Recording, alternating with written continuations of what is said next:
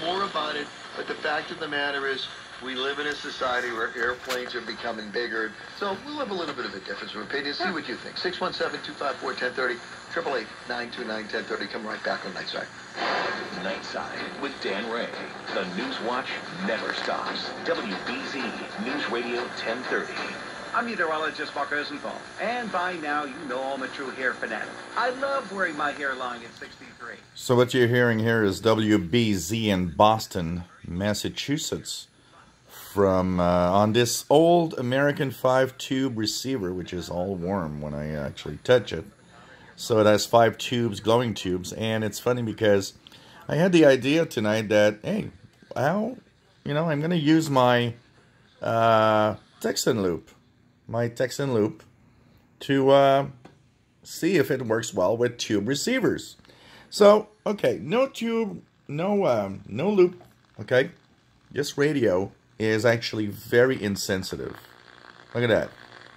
It's on 1030 WBZ, not hearing a thing.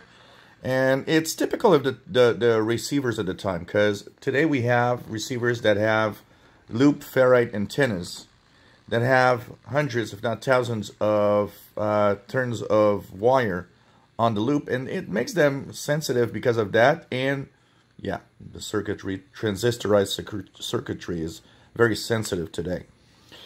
This one, it's kind of a big, I would say it's some kind of a oval-shaped kind of thing where there's maybe, I don't know, I don't think there's more than 100 turns of wire on it. So it receives, I mean, the local stations come in well, but the stations that's usually are the US stations I hear at night easily on a portable receiver. Most of them don't really come in very well on receivers like this one.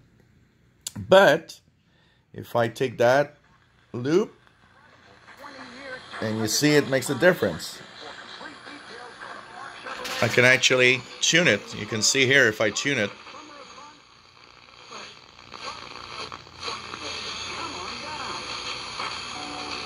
And of course, the best thing you can do is actually put it right there in the back, where it will couple really well with the radio's antenna. So let's just retune the antenna a little bit.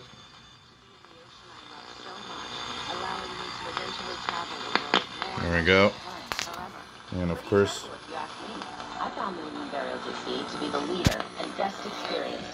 so this is kind of fun. Sorry here for the move. From coast to coast. Not just a guide. Women love the ocean just as much. New England Burials at Sea is live personal. So it's a lot of fun to see that the more modern and kind of cool loop antenna from Tecsun, the AN-200, actually works really, really well with these American 5-tube receivers. So 1030 WBZ. Just say, hey Alexa, play WBZ News Radio on iHeartRadio to get Nightside with Dan Ray on WBZ News Radio 1030. It's kind of nice to see these old receivers work. Airplane noise, and there was a story that we picked up today out of Duxbury where a group of people, or at least one individual down there, is pretty upset. I didn't realize airplane noise was that great on the South Shore. If you're on the South Shore, particularly love to hear from you. Chris is not on the South Shore. He's in Denver, Colorado, which has a huge airport. Hi, Chris. How are you? Hey, Dan. It's been a while since I've called in. I hope you've been well. We've been very well. Say hi to Nancy, the producer of this show. Chris is one of our favorite callers. Oh, yeah, the one kind of liberal naysayer that likes to chime in. Well, hey, we have plenty of, well, hold on for a second. We have plenty of liberal naysayers. Last time we had John from Chelmsford. We have lots of liberals. And by the way, I don't he's not as nice as me.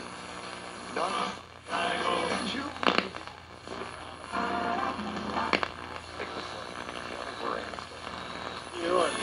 No one yells. They're all nice. We encourage everyone, Chris. You go right ahead. You're more than welcome. And we like to have as many liberals as possible. In fact, liberals make sometimes better callers than conservatives because we can disagree with them. Go ahead, Chris. Yeah, that's true. Do you remember flying to the Stapleton Airport in Denver in the 80s? I know. Yeah. Throwing it back. So obviously, like, this debate goes back to the Hilton